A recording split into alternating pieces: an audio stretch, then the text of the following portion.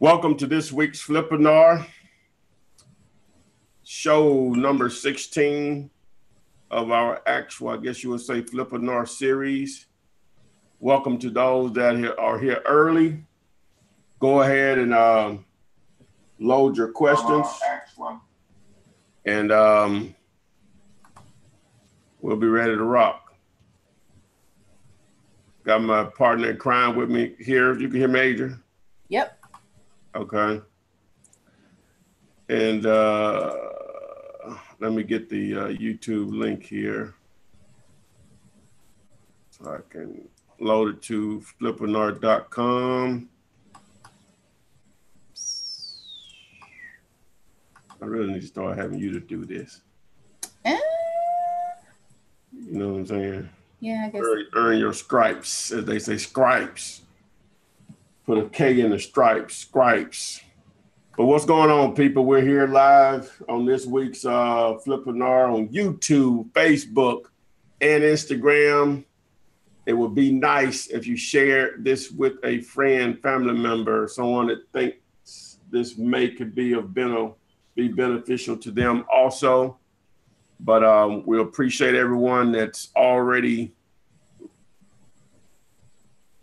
in the chat room, and we're ready to rock.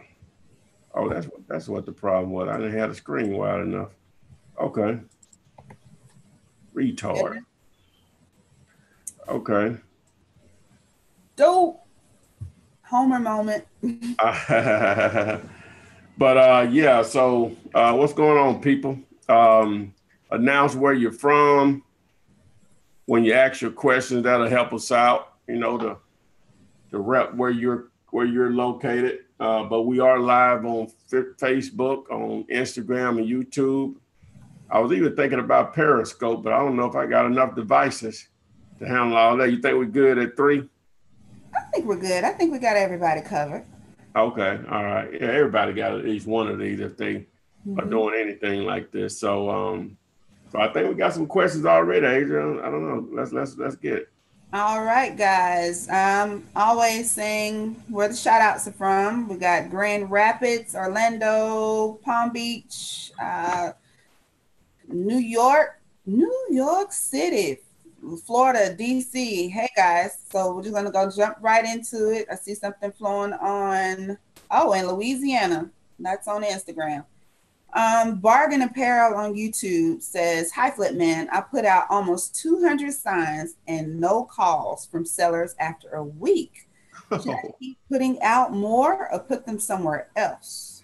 Well, the first question I would have to ask you back is, out of those 200, how many of those signs do you still think are up? That's a very important part of the equation, is how many signs are still up. All right, you heard that, Bargain Apparel. So we respond and we'll get back to you. Mr. Steve James on Facebook says, "Do you recommend sending yellow letters to FSBOs on Zillow?" I guess you could, but what prevents you from picking up the phone and just calling them? Their phone number is right there. Well, I didn't even think about that, what you just said. I thought there's no realtor in there. Why would you send a yellow letter? And if they're trying to sell it on Zillow, that their contact information is right there. All right, Steve, I hope that answers your question. Pablo on Instagram, how much time does the seller have to move out after we close title work? Dealing with a situation with that right now. As a matter of fact, a student partnered with me on that deal, a student, and he got his bread. $2,500 of mine is still being held up, but that was something I agreed with the buyer that I would help. It's a buyer that I deal with a lot, and I told him, you know, he wanted to feel a little bit better about it, so he held back $2,500 of my money. And so we got to get out of there. So 30 days is a normal is considered a reasonable amount of time. May take a little longer, but it shouldn't take much longer than that. But anything is negotiable though. So, and we gave her some incentive We're gonna let her keep her. Well, obviously keep it a deposit anyway if she leaves the property in good condition. But she didn't even have to pay the rent for this month on top of that. So just trying to give her more incentive to get on out of there before the 30 days is up, so I can get my bread, rest of my bread. All right. Mr. Napoleon on YouTube, thanks for making it. He says it's his first time session. Hope you get some useful information. Shaq Smith, congratulations on your first deal with another wholesaler. You're very excited. Be sure to let us know how that turns out. Viva says she just purchased her absentee owner list, and it seems like mostly condos, mobile homes, and etc. And she's in Tampa, Florida. It's not really a question, I guess. Well, I guess it's not, but I could just say, yeah, that if you got a list with that number of, well, number one, what's the size of your list? Number one. Now, mobile homes are viewed a little, from my understanding, you people from Florida may can correct this. Mobile homes in parts of Florida are held at a higher regard than some other parts of the country. I think in parts of Southern California, just because of where they're located within that market. With that being said, if that list consists of that many mobile homes, then what you'll probably want to do is drive the neighborhoods where you know there are not as many, if you don't want to deal with mobile homes and condos, and target those particular zip codes. So I would still probably use that list, but I would already be getting ready to probably go with another one if those types of properties are an issue for you. Okay. Still shout out Detroit, Ohio, Lafayette, Buffalo, Atlanta. Emily Smith says, how much is it to be a student? So maybe you can go ahead and do a little information. Well, yeah, just since she opened that with that question or whatever, but obviously, you may not know it. If this is your first time seeing me, I have over 200 videos on my YouTube channel. Please subscribe to the channel. Make sure you turn on the notifications so you are alerted whenever new videos are uploaded. And when I go live on YouTube, just like every Thursday night at 7 p.m. Eastern or East Coast time, as some people may relate to. But to answer your question about the cost of the courses and coaching, the step-by-step courses of coaching, if the 200 plus videos are not enough for you, go to flipman.net. The reason I'm not going to quote a price here is because this video will go in replay mode on YouTube. I'll quote a price here. A year from now, the prices will probably be different. So just go there for the most recent and current prices. Just simply go to flipman.net. Cool. What's up, Mangiel on Facebook? I see you over there. Post your question. And on Instagram, Millions says, how do you negotiate an assignment contract with a for sale by owner? Well, number one, negotiating an assignment contract with a for sale by owner, you don't negotiate an assignment contract with a for sale by owner. You're only using a purchase and sales agreement, or normally a real estate contract. Assignment contracts are for buyers. Now, I don't personally do it that way, even though I get paid via an assignment. I just use two purchase and sales agreements or a real estate contract, however you want to term it. And I get the difference via an assignment fee. Now, you can do it however you want to. I'm just telling you how I do it. If you go to YouTube and do a search, is our boy here from last week, what was his name? Oh, my gosh. I can't even remember. Oh, I'm sure. Oh, man, my man here from last week, man, post that video. It's a video on how to fill out a seller's and buyer's contract. Is when I was doing, it's a replay of one of the Flippinars when I was doing it the old format. It's like an hour and 26 minutes or something like that. If you can just do that, but just do a YouTube search, how to fill out a seller's and buyer's contract for wholesaling houses. And it's an hour-long video, so that will identify, and you'll see one of my funky thumbnails that should identify it's mine. Did that answer your question in detail? Napoleon says, how can you tell when you're making a bid too low for the market you're in? He's in North Carolina. He says he lives by the go low, be embarrassed rule. So when is it too low? If the seller's not giving you a price, it's never too low. It's never too low. Well, see what what you're trying to accomplish is you're trying to, number one, obviously get the deal, but you're trying to get the seller's least amount. If they want to play a cat and mouse game with you, they don't want to give you that, then you got to try to pull it out of them. So the way you pull it out of them is you offer a ridiculous amount, low amount. All right, now they may hang up on you sometimes. That's fine. You're probably going to have a deal anyway. But if they were like, no, I can't do that, that's too low, blah, blah, blah, then your follow-up question will be, how close can you come to that amount? Boom. So if the numbers work for you, roll with it. If they don't, you still want to ask them if that's the best they can do, even if the numbers work for you. But if the numbers don't work for you, thank them for their time. Let them know if anything changes, please give you a call back.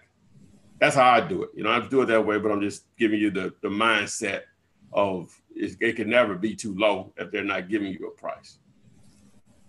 All right.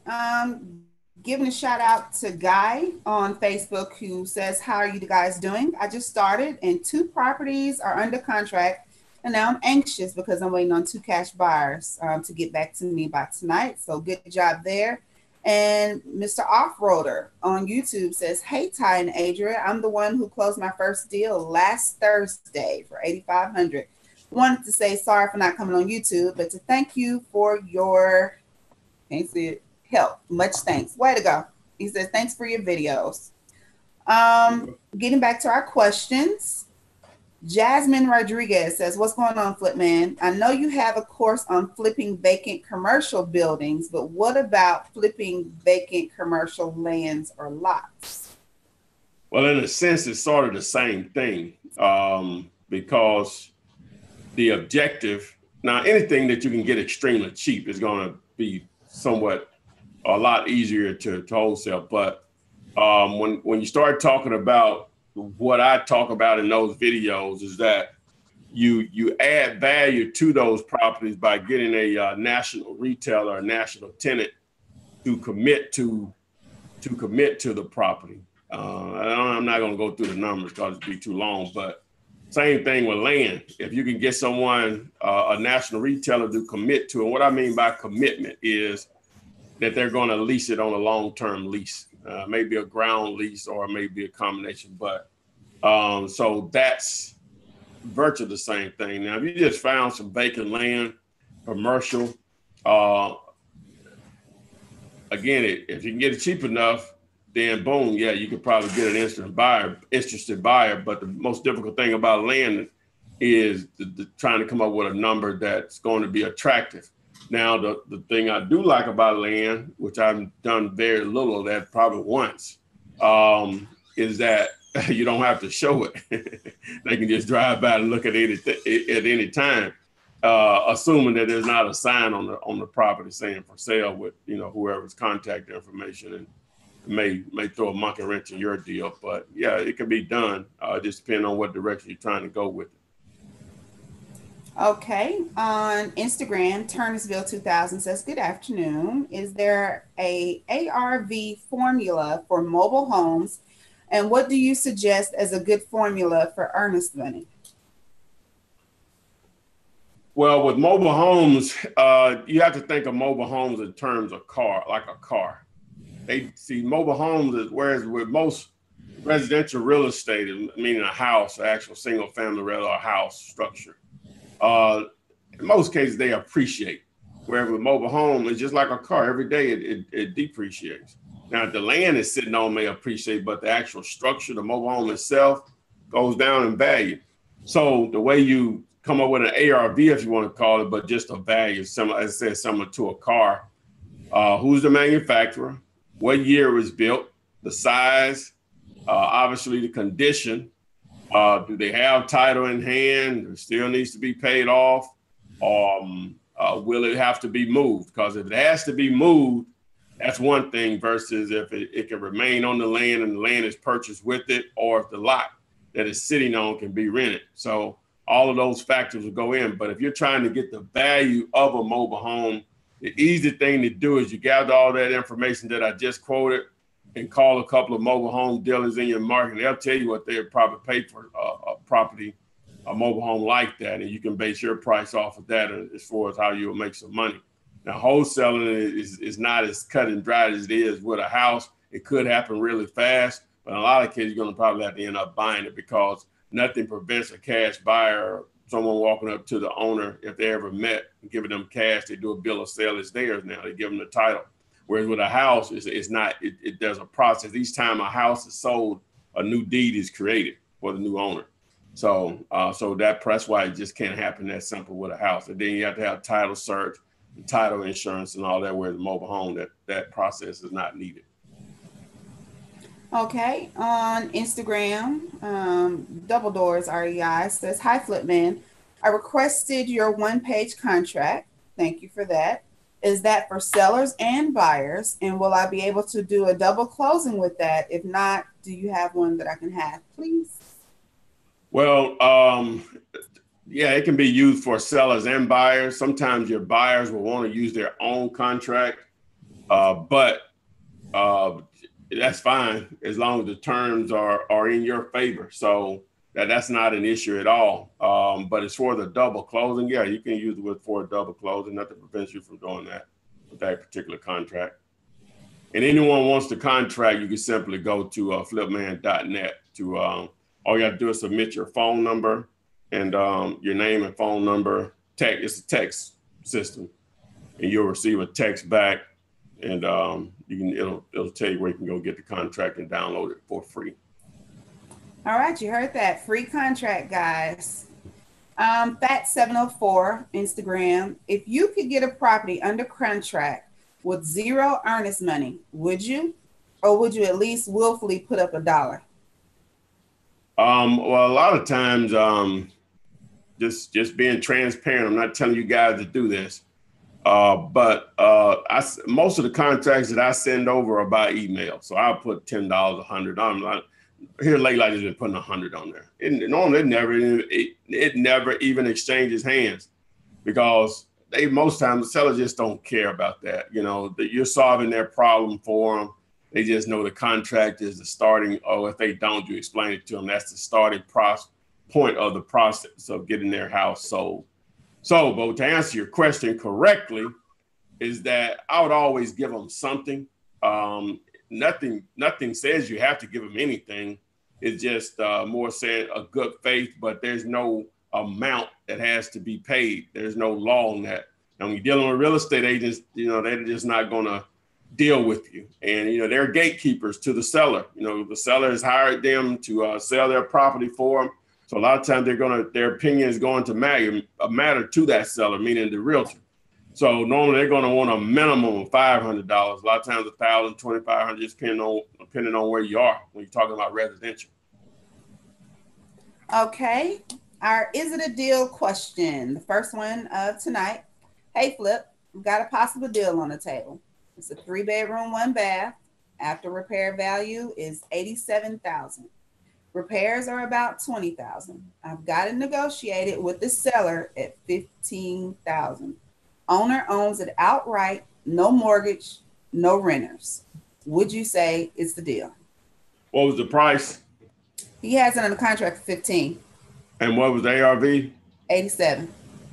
And it has a renter? No renters, but it does need repairs of about $20,000. Oh, that's a deal. That should be a deal for $35,000. Yeah, that should be a deal. I would probably put it out there probably at what do you say, 30? He got it on the contract for $15,000. Correct. Yeah, I probably would put it out there about $29,000, something like that. There you go. You heard it, Eric. You got yourself a deal. Make it happen. Sticking with YouTube, Raphael says, I have a seller that lives out of town and 4 probate properties. 2 of them are being rented out. How can I wholesale this less than retail and saying that it won't sell discounted because he could rehab and fix himself? Excuse me, guys. Should I keep trying to make a deal or let it go? Wait a minute now. Did he give any numbers of price range? Well, what was just? Can you understood that? Just break it down to me. Let's see here. Really, no numbers are listed. How can I wholesale this less than retail and saying that he won't sell discounted because he can rehab and fix himself. Well, it doesn't sound like a deal, Raphael, if he's not going to sell discounted. Yeah, if he's not going to discount it, there's no deal there. You know, the numbers are the numbers. You didn't give us any numbers, but from just what you're explaining, it doesn't appear to be a deal there. All right. If you can add more details, Raphael, go ahead. I'll keep an eye out for it. Mike Macklin checking in from Raleigh, North Carolina says he loves this forum and glad to finally have made it to a webinar. He keeps missing them. Flippinars, I apologize. Correction. He keeps missing them and made myself make it today. Well, glad to have you, Mike, from Raleigh. Let's see here. Truth Seeker. Here's a question. How do I bridge in a deal with another wholesaler that has a property under contract but can't find a buyer? He said, how does he partner with that wholesaler? Yes. Well, the way I do it, now it's rare I'm on the buyer end. Normally I'm gonna have the contract with the seller, and if somebody wants to bring me a buyer, I'm cool. But if I'm on the buyer end, I'm still gonna treat that other wholesaler. If he's having trouble finding a buyer, I'm still gonna treat him like a seller. So either one or two things are gonna happen. Either we're going to agree to split whatever is made on it, and I go on the contract for the price that he has with the seller, or he says, hey, I want 5,000, whatever you make above that, boom. Or I'll go 5,000 more with the contract, but I'm just going to do a normal purchase and sales agreement. I'm not going to do a JV contract, none of that. I need to be in the chain of the transaction. The only way to do that is, in my opinion, is with the same contract or similar contract that he has with the seller, which is a purchase and sales agreement, or what he should have with the seller. So that's how I would do it. All right. Facebook. Corin Jackson. I want one thing, and then the buyer will have a contract with me. So it has to go through me to ensure that I get paid. Go ahead. Facebook, Mr. Jackson. How do you know a property is distressed other than seeing that the building is run down?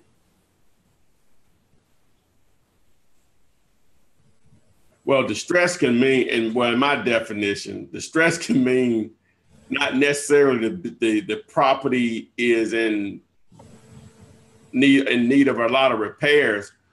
Distress can mean that they just can't afford to keep it anymore. It's more the seller's distress than the property itself. Now, if you're just looking at a property and you're saying, hey, it needs repairs, then that's one thing. You can term that as distress. But I more look at the situation to see if it's a distressed situation. And if that includes a property that needs a lot of repair, so be it. But it just may be going back to the reason why people will sell. They may be motivated to sell because of divorce, job loss or income loss, medical situation, tired of being a landlord, out of town owner, or they inherited the property from a death, and so on. So, but if you're just asking about trying to figure out what the repairs are just from the outside, normally if it's ragged on the outside, it's ragged on the inside.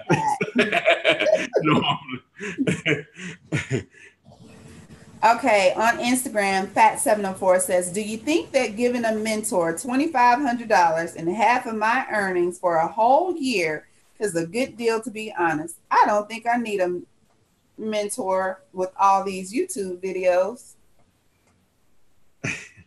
No brainer. How would you answer that, AP? Well, I would say if you got $2,500 you want to give up, go ahead, partner. You know, you can come this way. But other than that, use what you got available to you for free. 200 plus videos, flipman.net. Yeah. Well, I'm not going to toot my own horn here, but number one, I charge less than that. And you get coaching, and you keep 100% of your deals. The only reason I would split a deal with you is if I bring something to the table, such as a buyer, something of that nature. But I'm going to teach you how to fish and feed yourself forever. Whereas the goal is for you to keep 100% of all of your deals. But that's the same thing. If you produce a buyer for me or some part of the deal, I'm willing to give up 50% of my deal. So that's why I have no hesitation asking for 50, because I'm willing to give up 50. So to answer your question, if someone wants to charge you $2,500 and half of your deals for a year, you do the math. You pay me what my fee is right now. You can check at flipman.net. You keep 100%. I'm not hard to reach, you know, so there it is. All right, you heard it, Fats. Alex Garcia says, do you know if it's legal to wholesale in Florida? It's legal to wholesale in all 50 states. Anywhere, unless you're going outside. I had a student, she wouldn't come on, which is fine, I understand. She made, in Jacksonville, she made $5,000 one day, closed on it, and the next day closed and made $20,000 in Jacksonville, Florida. I ain't have to say that, but you know, wholesaling is nothing illegal about it. What is supposed to be illegal about it? It's simple assignment of contract. Anyway. All right. Continuing on, Jason Truncone on Facebook. Should I go after absentee owners only, or do you find that owner-occupied houses are still viable? Well, with owner-occupied houses, I do those occasionally. Targeting owner-occupied, that's such a huge number.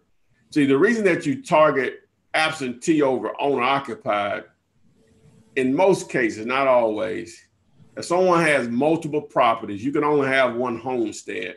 Any additional houses would be considered absentee. The likelihood of them having a troubled situation or motivation to sell the additional house versus the house they live in is a lot greater. So that's why you target the absentee owner versus the people that live in the current house that they're in. The numbers just work out. It's just simple math on that. So that'll be a tough road. That's what bandit signs are for. You're targeting everybody, whether it's the house they're living in, or there's an absentee property, or it's a relative, whatever. That's what bandit signs are for. That's why it's the shotgun of shotgun marketing, because you're just looking for eyeballs to your message, and just whatever comes in. And some of those that come in is from owner-occupied houses. But if you're talking about direct mailing owner-occupied properties, I would strongly advise against it. That'll be an expensive undertaking. Okay. Smitty on Instagram asks simply, what was the most difficult deal you've ever done? I have no idea, man. You're talking about a lot of deals. I had a lot of difficult deals. I have no idea. That would be something I have to give some thought to, just a question like that. I had a lot of difficult deals. Had some easy ones, you know, but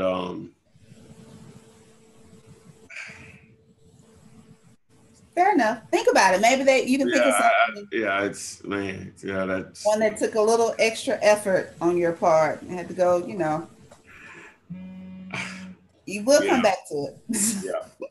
Tremaine on YouTube says, Mr. Ty, have you done any deals with houses that need to be moved, meaning they're on piers? If so, did you include the cost to move it inside the purchase price? I've had people to call me about those, but that's not what I do. So I've turned them down each time. So to answer your question, no. Okay. What's up, Veronica from the Natty? Checking in. Bria Stevenson on YouTube says, if you had $7,000 to spend on marketing, what kind of marketing would you purchase? Please be specific. For example, if you would do direct mail, what list would you use? And she's in California. Well, the thing that I would do, and this is just a new marketing technique for me, others may have already been doing it.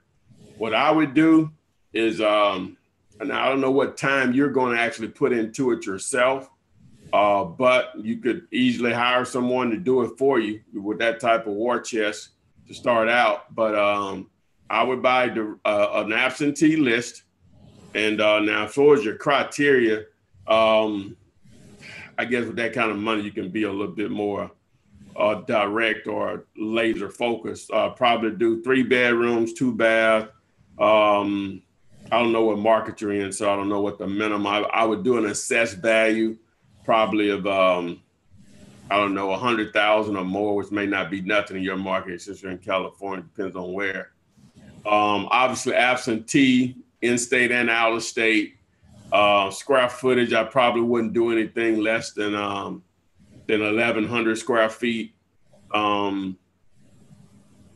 I would probably do, let me say, back to the assessed value, 100,000 to maybe $1 million because of where you are. Now, this is just because she's in California now. So that's what I'll roll with. So, and then I would probably buy, you could spend, let me see here. This is going to be just a ballpark. Basically, you can get about 1,000 names for $200. So I would probably buy at least $1,000 worth.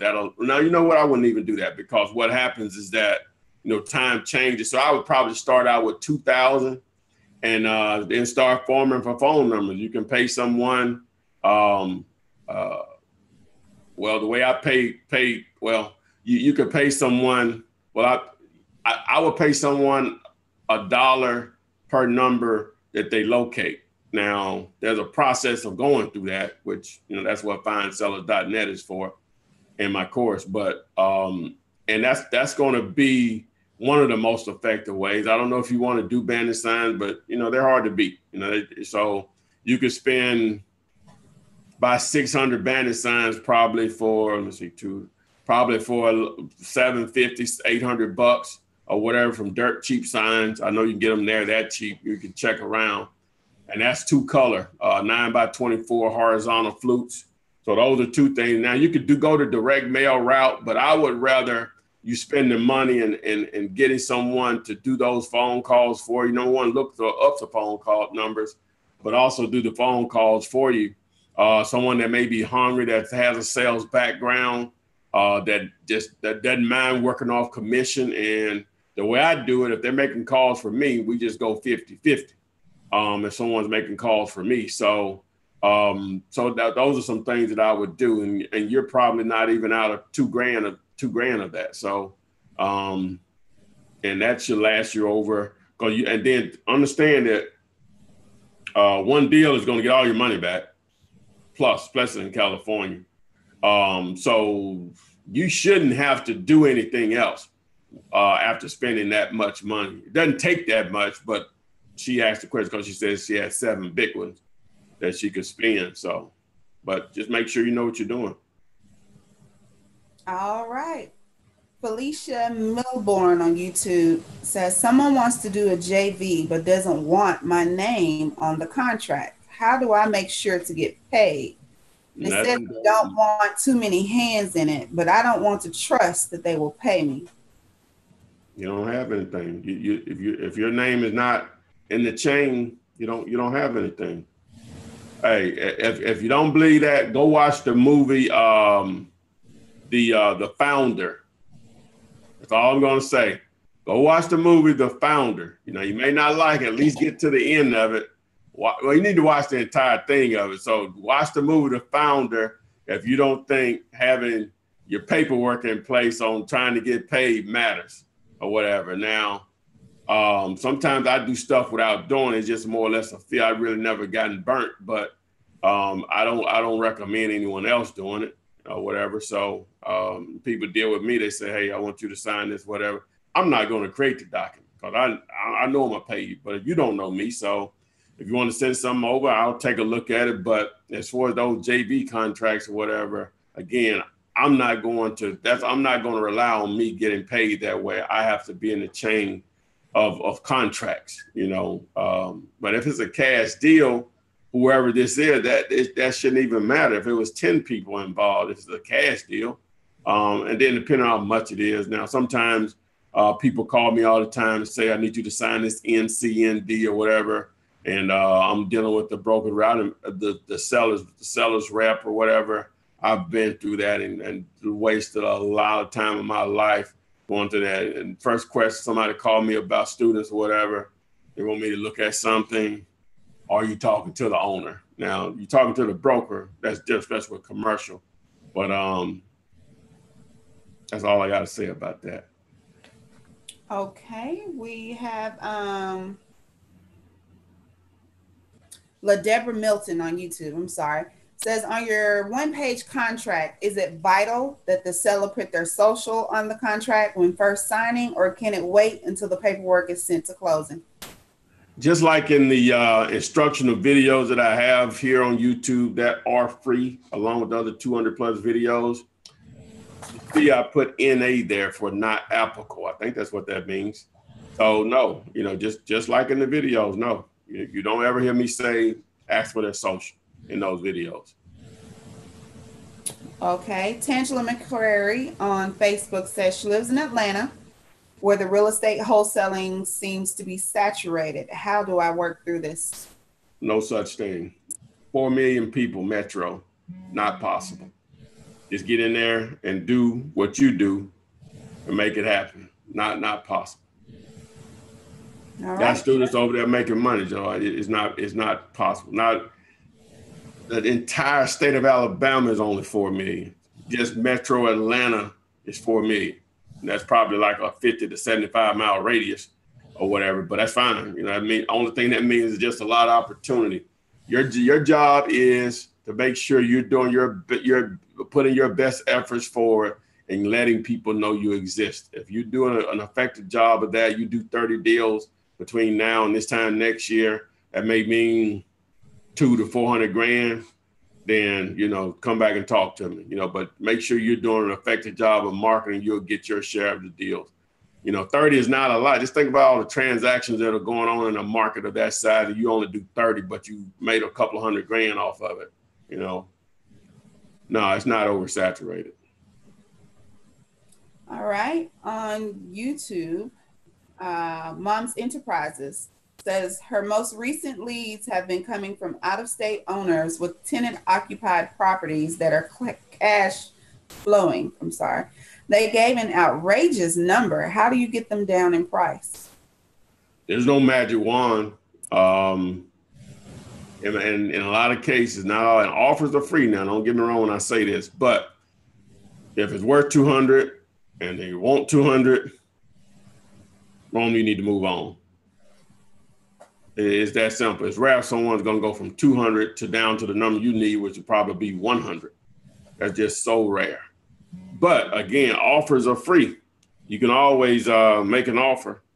So, Okay. Instagram says, this is Urban Paracord. What about dealing with the title once you have a property under contract? Well, in most cases, what I recommend, especially starting out, just wait till you get a buyer, because they're normally going to dictate that anyway. So just wait until you get a buyer. Now, if it comes back not clear, it wasn't going to come back clear anyway. So you do what it takes to clear it if it's possible. Sometimes it's not possible. So in my opinion, just wait until you have an actual buyer ready to go, because they normally will dictate that. Okay. David says, we talked yesterday, Flipman, when I called you. See, he's available, guys.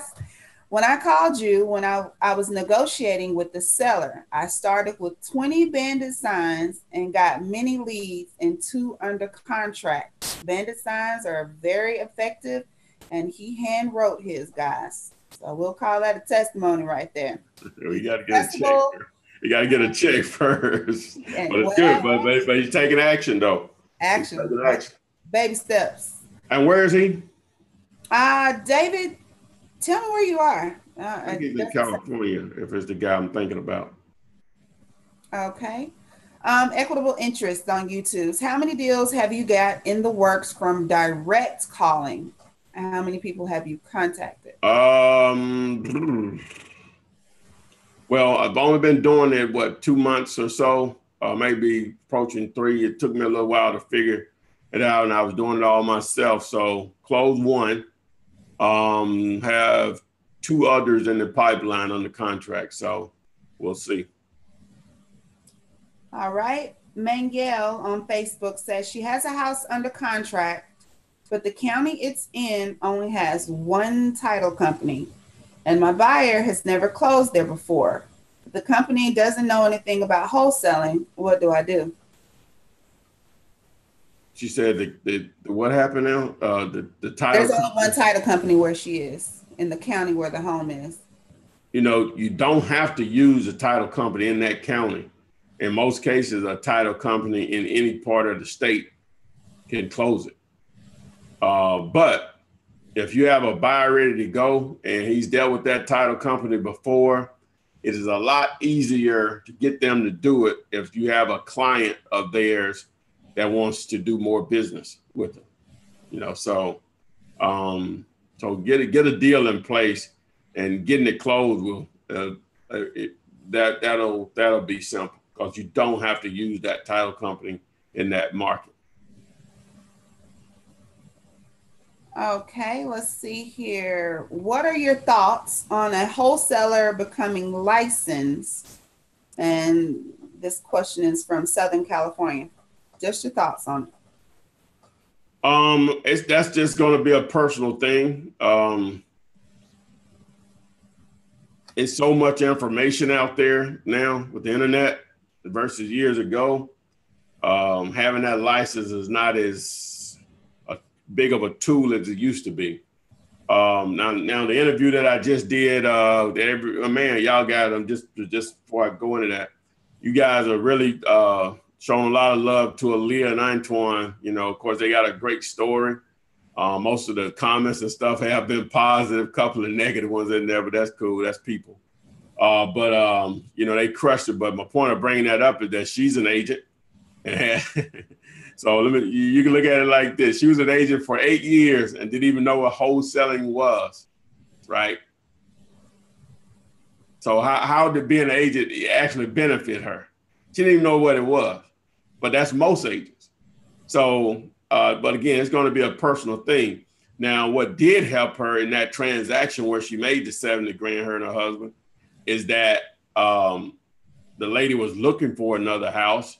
And I'm sorry, she was looking for an assisted living home, but she didn't have to be an agent to find that for her. You know what I'm saying? She could have been, you know, just because she's the outgoing person that she is, could have, and resourceful, she could have found that. But again, you're asking the wrong person about being an agent. I don't see a need for it, especially now. I don't know how objective I'm being on answering that question. What do you think, A? We'll go with what you said. I don't think there's a need. All right. Just waste of time. You can do them, make some money by the time you pay for that license. But hey, I can't learn. Well, let me say that I learned this stuff, but see, I couldn't sit in those classes. I don't know how much money have to be at the end of the rainbow for me to pass that course. I'm serious. My mind can't take on something. Like if I had to go to take a college class right now, I couldn't pass it. I got to be highly interested for me to retain the information. I guess that's how we get. Some people always like to, you know, educate themselves in the academic sense. But me, you know, it's just a waste of time. It ain't tell me about how to make some money. I don't want to learn it. If it's something, you know, I got to sit down and read whatever. Now, trust me now, I do. What's the word I'm looking for? I do consume a fair amount of foolishness through the idiot box that a lot of us watch on a daily basis. Don't get me wrong, but when I'm trying to if I had to sit in a class, whoo. I remember, just get off track here real quick.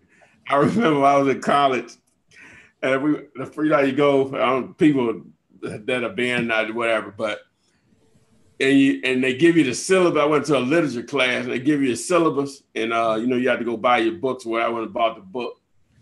The book was probably like this, so it was on, like, we'll just say it was a Monday. She said we need to have that read by Wednesday.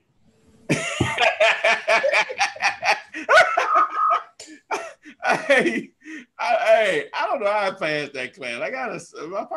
I guess I got a C. I don't remember, but anyway. I don't know how I finished that stuff. And then that was before the internet, when I was in college or whatever, before it really took off or whatever. But that book was this thick. She said it was Monday. She said we had to have it finished read by Wednesday. You know what you did? You went and got the yellow book version of it, the Cliff Note. I don't know what I did. Cheated. I don't know what I did. I have no idea. I don't even remember. All I can remember is just her saying that. I'm like, She must don't think I got nothing else to do. You know how long it takes me to read a book like this? Huh? You all see what I'm saying here? That's the Bible. The Bible ain't that thick. Golly. Anyway, so I had to get off track like that, but go ahead, guys. Go ahead. Okay. On YouTube says, was Levine Brown, did you ever look into foreclosure surplus that I briefly discussed with you? If so, what do you think about it? If not, why not? Oh, I think he had an actual conversation with me. That was the guy I think he's out of New York. I'm trying to remember what we talked about. Yeah, I remember. I thought we had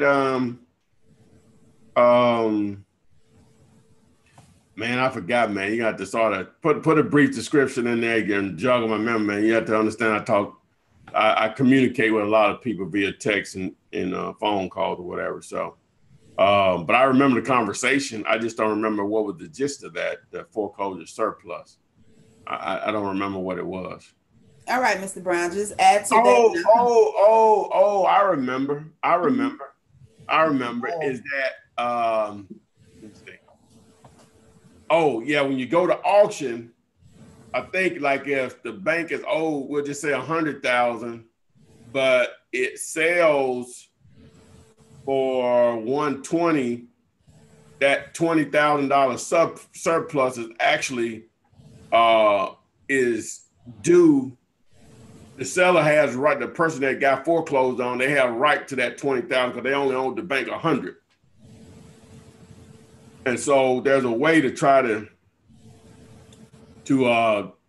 number one, make them aware that they can get the money, and then they pay you, and you have to sort of trust them to pay. So that's what we talked about. So yeah, that would be a little bit too much work for me, you know. He said, yeah, pretty close, and he's from New Jersey. Yeah, I knew he was up in that corner up there somewhere. Okay, yeah. Mom's Enterprise, to answer your question. She says, her stream went out. So yes, Mom, it is being recorded. About 10, 15 minutes after it's over with, you can go back and rewatch it on YouTube. So I did ask your question. So yeah, just stream back to the top of the hour and you'll be able to get that answer there. Mr. Cook says, thank you both. Just discovered you today out here in Southern Cali on my own. We'll be soaking up these videos like a sponge does water. Thank you for your help. Well, welcome, Mr. Cook, and get to watching. You got 200 plus videos available free. You think people get tired of me saying that? No, yeah, I do, but yeah, okay. Just there's no other way to say it, though. That's the only way you can say it. I just want to go ahead. I'm just saying. You asked. Okay, Jody Ross asks, if you are JVing a property and the wholesaler with contract with seller has a contract that says not assignable, what can I do if I have a buyer and I need my cut? Oh, the contract says not assignable? Contract says not assignable. Now you could probably still double close it, but why would the wholesaler have a contract that says it's not assignable? I don't know. Don't know. That's a good question, but and the wholesaler will double close it though. So I don't know. We have to go back and look at that. Let me see if let's see here. Oh, yes. Okay, so David, there's this ebook on the App Store called Real Estate Investing No BS. It's only a couple of dollars and you can finish it in a day or two. It gives you the ins and outs of wholesaling. A couple of bucks too much, David. 200 plus videos are absolutely free. Just saying. He was just promoting. Okay. Yeah, I guess so. After I get the two contracts signed by both parties, how fast do we move to closing? This is from Nicholas. Say it again. After I get the two contracts signed by both parties, how fast do we move to closing? Normally within probably 10 days, 10 business days. I mean, 10 days total, probably. No more than 10 business days. You should be able to close unless there's some issue with the title. Okay, let's see here. Millions on Instagram asks, how do you feel about online auctions? For houses, if you got the money, I don't know what I feel about it. It's something I've never really done, probably looked into it very little. Just doesn't fit what I do. I'm not sure if I can answer that. What was his name? Millions. I'm not sure if I can answer that, million, because you do know you have to have the money, right? So we just start right there. You got to have the bread. So. All right. How often do you owner seller finance properties with little to no equity? I've done that in the past, but probably in the last 6 or 7 years, I haven't done anything like that, but I have done some stuff like that in the past. That is a great way to build up some rentals, to build up some cash flow. It's not my thing, but would highly recommend it. If that's your goal to build up some cash flow, which that should be everybody's goal in reality. So. Okay. Frank Ramirez, when I wholesale houses, in order to establish LLC, do I have to get some kind of business permit? It just depends on what the process in your state, so you can easily find that out from your website, your state, it may be the revenue site. Just Google how to obtain an LLC in whatever state you're in, or how to obtain a business license in whatever state you're in. And that process should be ironed out into great detail for you. Okay, let's see here. On YouTube, from Westchester County, New York, says, seems like bandit signs do stay up long here in my area. I put up 50 in 2 days and only got 3 calls. Do you suggest I try another marketing method or stick with signs? Yeah, you want to stick with signs. 50 is not a lot, assuming that even if all of them were still up, it takes a little time.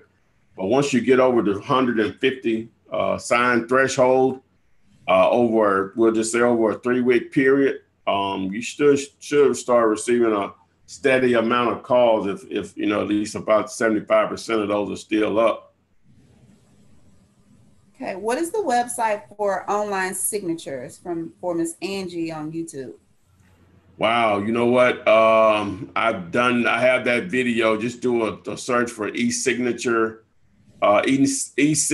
for wholesaling houses or real estate investing. Just do a search on YouTube for that. You should see my video. The reason I can't answer the question because I copied the signature that I use all the time so long ago. I don't remember the site, but I have a video on it. So I know I mentioned it in that video, and then I'll show you how I create it and how I use it on the contract also. Jenny, everything you need is in those 200 videos.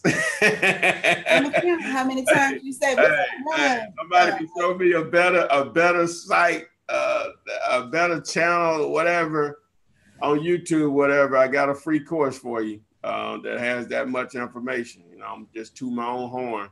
It's all there, guys.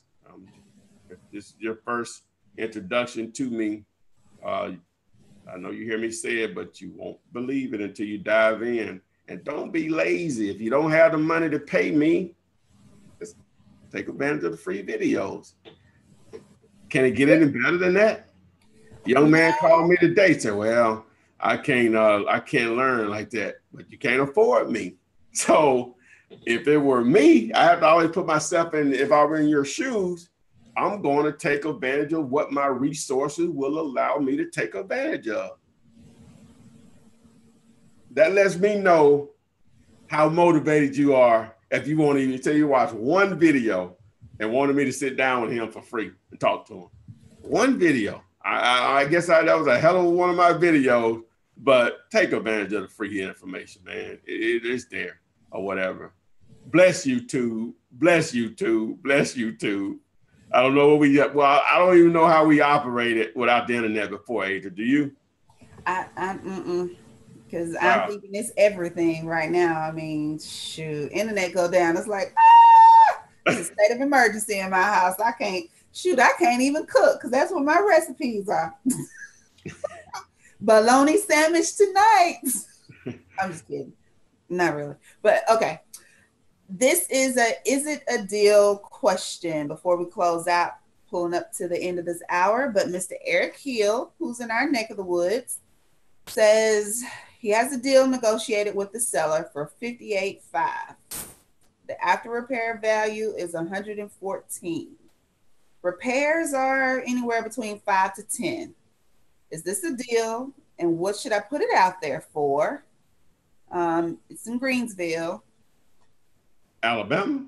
Yep, I said our neck of the woods. And what do you think about it? What was the price? The after repair value is $114,000. He has it negotiated to $58,500 with repairs top out at $10,000. Yeah, that's a deal. I don't know how easy it'll be to find a cash buyer in Greenville because that's such a small town. But just on the surface, that's a deal. I would probably put it back out there at about 69,000, and I'd probably be pretty firm on that because it does leave still a lot of meat on the bone or whatever. But again, it's I don't know how far is Greenville. I don't think Greenville is that far from Montgomery. Well, yeah, I think it is.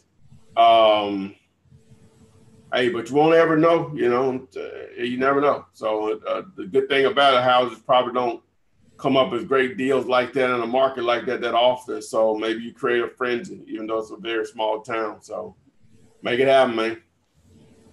All right. Ty, do you subscribe to List Source or just buy per list? And this is from I just pay as you go. I bought one today for my phone call deal. But I just pay as I go. There you go, Aaron. Sinai, what is the importance of assessed value on tax records? Well, basically, that's the county's appraisal, or the city, however it's done in your state, or the state's appraisal of the property. Then they use that to base on whatever the tax rates are on what they're going to send you a bill for real estate tax, for property tax. But it is sort of in line sometimes, most of the time, with probably what the true value of the house is.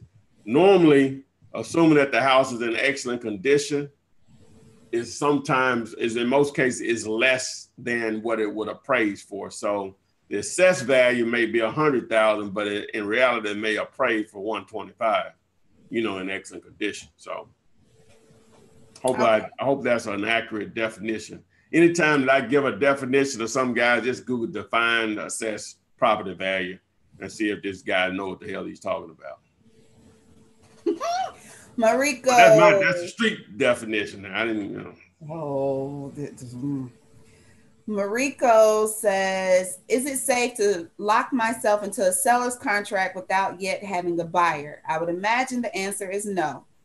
The answer is yes. The answer is yes. The answer is yes. There's no reason to go any further. He says, so then what or how do I go about finding my buyer? A to B, B to C. How do I find C? Yeah, put it under contract. Work on finding the buyer. Get the deal first. Negotiate. Lock it in. The buyer should come. I can answer that. Yeah, thinking of it in the terms of fishing, even though I've never been fishing before, but you put the bait on the hook to attract the fish. The bait in this situation is the contract that you have, that you negotiated a great deal, but it needs to be a great deal or some really attractive bait for that particular type of fish you're trying to catch, which is a cash buyer. So you stick that bait in the water, and and there you go, a check in your hand, baby. That's it. You may have several. Oh man, we just went down on Just went down. Okay. Let me go back up here. Yeah, we're going back live on Instagram. But anyway, but yeah, just stop being silly. Yeah, having the deal, man. I know you're terrified, but assuming you had a so-called buyer that says, "Hey, I buy in this area, this price, blah," and you did all of that, got exactly what he said, and he said, "Oh, I need to finish up this rehab, blah, blah, blah." That happens. That's why in my opinion, you negotiate deals just like you don't have a buyer. And normally that's going to keep you in the mindset of negotiating the best deal possible. Now, you may have 3 guys ready to rock and roll on it, but you want to negotiate your deals, especially starting out. Find a great deal. I don't know how I can stress this any more than what I do every week. Find a great deal. Now, first you have to understand what is a great deal. Sometimes you won't know until you test your market, and your market will know, and depending on the area and condition, all that stuff. But find a great deal. Buyers are easy. It is not difficult to give away what? Money. You're getting good, man. You listen. Yeah. You listen. Okay, Jalecia Ball says, if a home is vacant and tax records indicate that the owner's homestead is listed as the vacant property, how can I contact the seller? Thanks in advance, but let me know if you have a video on this. What? She said the property was vacant? The property is vacant, and the tax records indicate that the owner's homestead is the vacant property. Oh. So the mailing address is the same as the vacant house. All right. Well, I do have a video, but I'm gonna give you a bleep. A brief video about it. Like here you go. Here you go. But what you'll want to do first is ask the neighbors on each side of the house, cross the street. Sometimes they know what happened. They know how to get in touch with the individual. Give them an incentive to let the neighbor know you're interested in purchasing the property. Okay.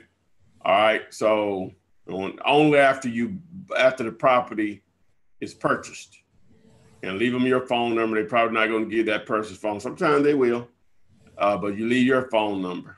You leave open-ended like that. Then you can obviously go to Google and Google their name. You may find a new location or phone number for them. That doesn't work. Use some of the sites like Intellus and see if you can locate relatives and reach out to them either by phone or mail and offer the same incentives that you did to some of the neighbors. So those are going to be your best routes without digging a little deeper in your pocket. All right. Stacks89 on Instagram asks, does your podcast carry all 200 videos? You know what? Whenever I decide to start doing those podcasts, I said, I'm going to upload all these videos. And the process that I have to go through to do it, I really just upload the recent. Matter of fact, I've been saying I'm going to do it over the last couple of days, but I haven't even uploaded the video for the couple out of DC that did the 70K to the podcast, but I'll get it up there in the next couple of days or whatever. But to answer your question, no, I had the brilliant idea that I was going to do it, but it's a process of getting them up there for Android and Apple devices. So nah, I don't know if I ever do that. I probably need to, and maybe just hire somebody to do it, because I probably could do it in a week or so. But at this point, no. All right, we're going to tie an Instagram question and a YouTube question together. When a seller asks for proof of funds, what is a good response to tell them? And then on YouTube, I just spoke to a seller, but the property is owned by the bank. What should I do? They asked for proof of funds. All right, now if it's a private seller that's asking for proof of funds, I say, yeah, I'll get that right over to you. In most cases, guys, you don't have a deal. Motivated sellers just don't talk like that. They just don't ask those questions. They just don't go hand in hand. Gonna be rare. I'm not saying it's 100% that way, but it is rare they ask for proof of funds. They just don't, guys. But assuming if they do, you're gonna have to make a call and maybe get some. There's several services out there that offer it, such as realpof.com. But normally motivated sellers don't ask for that. So, but as far as dealing with a foreclosure, they're gonna always want it. That's a realtor thing more than anything. And then the earnest money that they'll want is probably $1,000 minimum. So again, realpof.com if you need proof of funds. All right. Jack Christine, YouTube. I was wondering, have you gone through any legal issues on your contract you offer online? Thank you. I appreciate it. No, I've never had any issues. All right, that was simple. Let's see here. Is wholesaling single family houses easier than multi-unit apartment buildings? Well, houses are always going to be easier than any of it as far as speed. I'm on average, we're just averaging. You can always have a deal that's easier. We don't care what it costs, depending on who the buyer and the situation. But for the most part, you can literally close a house deal in 3 or 4 days. It's rare that's going to happen with apartments or commercial. So to answer your question, houses are easier. Off-roader, I read your comment. Thank you, darling. You so sweet. Erica Martin I ain't even gonna tell you what it said. None of your business. Erica Martin on YouTube asked, what is proof of funds? And how and why should I obtain it from a cash buyer? What is what now? Proof of funds.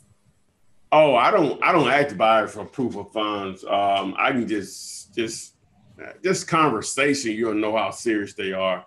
They're normally not going to balk at the speed that takes to close. They're normally, as far as earnest money, that's not going to be an issue. You just talk the talk, man. And you could always be a hustle. Don't get me wrong, but they're so easy to figure out if somebody's serious or not in this business. So easy. So to ask them for proof of funds, I just don't. I've really never had an issue with that. And I've had buyers to pull out or whatever. Most of the time that's my error. And I may be trying to be a little greedy or something. I get what I deserve on it. So for the most part, it's easy to identify whether someone's serious or not in this business. All right. Trent, you posted the question I'm going to ask, but I can tell you the answer is no.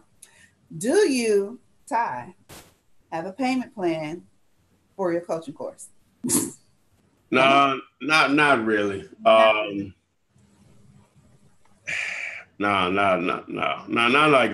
I'm just going to officially say no. It used to be a lot cheaper. I gave you an opportunity. It used to be as you see what the price is now. This day of this video, I used to sell it for $347. $347. I sold it for $197. But you know what? It's actually a happy birthday to my YouTube channel as of, I think it was Tuesday, August 8th is the first video I uploaded back in 2008. August 8, 2008 was the first video I think I uploaded. I may be wrong, but I know it's close in that date. So happy birthday to flipman.net's YouTube channel. Yay. Where's the cake? Where's my cake, Adrian? See, what happened was, the next question that was on YouTube, Instagram, how do you best explain to them that you're a wholesaler? I've had sellers ask me if I'm the person buying the property. You never get into that conversation with them. The answer is yes, because you're the one signing the contract that says purchase and sales agreement. Doesn't matter where the money comes from. Yes, the answer is yes. All right. Aaron House says, I wish you guys would do a Q&A every day. No. Oh, y'all don't know how much it takes to put this on, man. And we barely got here today. I'm normally an hour, so maybe a couple hours in advance. I don't do anything pretty much after a certain point this day, but got some other stuff I got going the next couple of days, and I had to try to get some things taken care of before I get going on that. So it was a challenge making it happen today. So I wish it was that, but it takes a little something to put this on. Let me just say that on my end anyway. I don't know about on that end. On my end, it takes a little something. It's a struggle. It's a struggle. Yeah. Oh boy, but no, my girl does well. She's producing her tail off, co-hosting her tail off. Make this so much better. Go back and look at when I was doing it by myself and look at it now. It's just better, in my opinion. You all can let us know, but doing it with her, makes it a lot easier because I don't have to try to sit there. What's the name said? I'm already doing enough, but when I'm there trying to read it, make sure there ain't no foolishness coming across. So I got to somewhere to read it first. So she can read while I'm answering the question and make sure we're getting the appropriate questions out. So I'm gonna give a shout out to Ms. Rita White on Facebook. She's been on here because I can see her, and I asked her to have any questions. She put no. Boy, I love her. The way she wrote exactly how I would say it. So I like that. Yeah. Let's see here. Yes, Adria does do a great job. Thank you. Nicholas 15 says, if you're dealing with a real estate agent and they ask for $1,000 or $3,000 EMD, do you have to actually have the money? It's not coming out of your pocket. Well, if you're dealing with an agent, you need to already have a game plan going in on that because they're going to want it. Now, anything can be negotiated or whatever, but dealing with an agent, you need to already have that game plan ready to rock and roll as far as proof of funds and earnest money of $1,000 or more. Making it away with $500, but you gotta have that. You gotta have that game plan ready to go. Have you had any problems wholesaling townhomes with the HOA?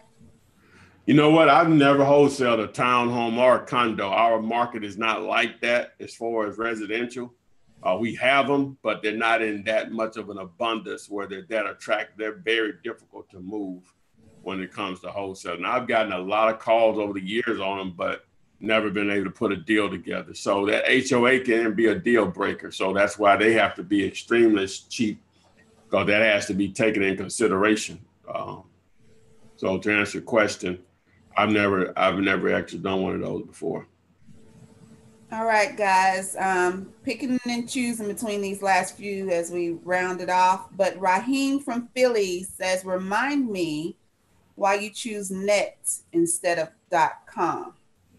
Because you're talking about on just the flipman.net or sellers.net, it's because the .coms are taken and I'm not willing to pay for them. So and nowadays, even though more people are familiar with .com because it's the most known extension, domain extension, people go where you send them, because social media is so big or whatever. People only go to my website probably for two things: either to get that free contract and or to sign up. That's it. And most people will reach out to me when they get ready to sign up. It's rare someone signs up for my courses and coaching without actually contacting me first and saying, may have an additional question or just making sure or whatever.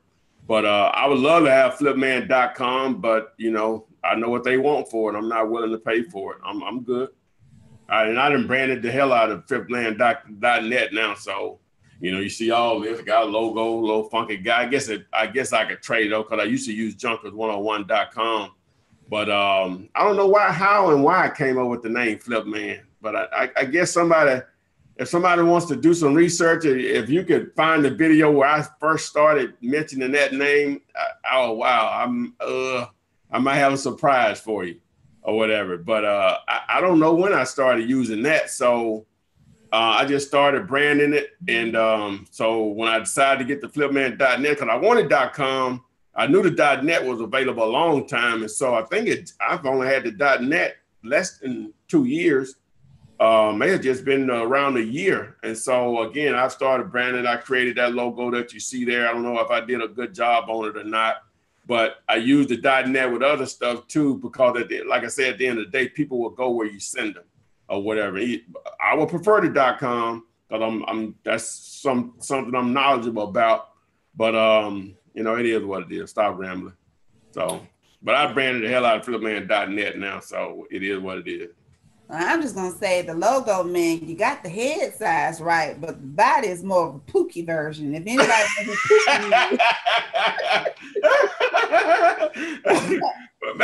hey, maybe if I give me a shirt just like the one in the logo, then yeah, I might look more like the guy.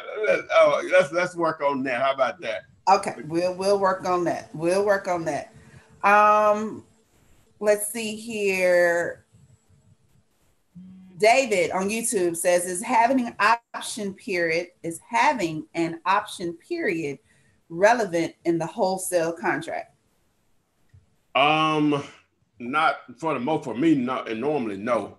But again, you know, it may be a negotiating tool that helps you put a deal together. So I wouldn't not say don't use it or whatever, but you know, it may be a negotiating tool that helps you complete a deal, or at least initiate one, or be able to put one on the contract. So, hey, we got to round this up, man. We were 1:18 in. We started on time tonight. So, guys, I really appreciate you. Got something else, like you got something on your mind to say? Somebody else said something or something? They did. Oh, they're so good. Kay on YouTube says, I like your logo, Flip Man. Y'all both have cute milk dud heads. Keep branding. How's it going? Anyway, we're going to end this Flippinar on that. Oh, somebody else said something? Oh, yeah. No, Trent just wanted to know where he can sign up for your course. So do a little house cleaning, close it out. Oh, yeah. Flipman.net, my man. Yeah, you see it, the little logo here. You can go there to sign up, flipman.net. You'll see the options there. Love to take you on as a student, make this money. But again, the 200 plus videos. Make sure you subscribe to my YouTube channel. If you already subscribed, go turn on the notifications so you are alerted whenever I upload new videos and when we go live on YouTube. Also on Instagram, flipman.net. That's FLIPMANDOTNET is spelled out. And on Twitter, DFlipman, and on Snapchat, flipman.net. The .net is spelled out, DOTNET. So again, we really appreciate you guys sharing and your questions, showing up this week. Go check out all those videos, especially the most recent video with Antoine and Aaliyah in DC, 70K on their first deal. They crushed it. All other videos, testimonials, share this with a friend, and doing a lot more stuff on Instagram. So get over there. I'm posting stuff daily over there. But I am doing stuff daily over there, but normally just bits and pieces of these videos, this library of videos that I already have. So again, we'll see y'all next week, and just share this with someone. Bless someone's day with this wealth of information that is free. Got anything else, hey? That's all I got. Deuces, y'all. All right, well, we'll see you guys on the flip side. And share.